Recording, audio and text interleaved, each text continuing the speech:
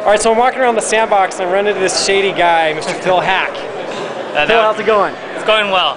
When do you think we'll see like the final release of MVC? Do we have any idea of that? No, I'm still kind of working out plans on that and getting feedback from people. So I'd love to hear what people want. Like, there's some people who are saying we really want to have a full framework done before you RTM, and there are others who are saying, just take a the sort of the core that you can get away with, release that as RTM now. Also, I want to understand what the importance of RTM itself is for people. Like, if I had my way, I would delay it and keep, being able to change it and respond to feedback faster.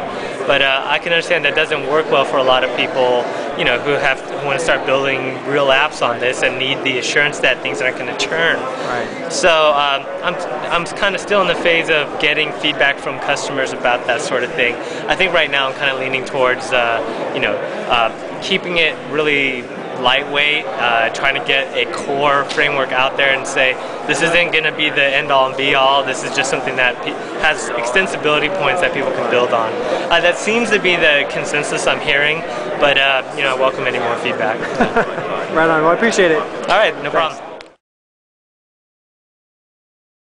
Infragistics, powering the presentation layer. Infragistics.com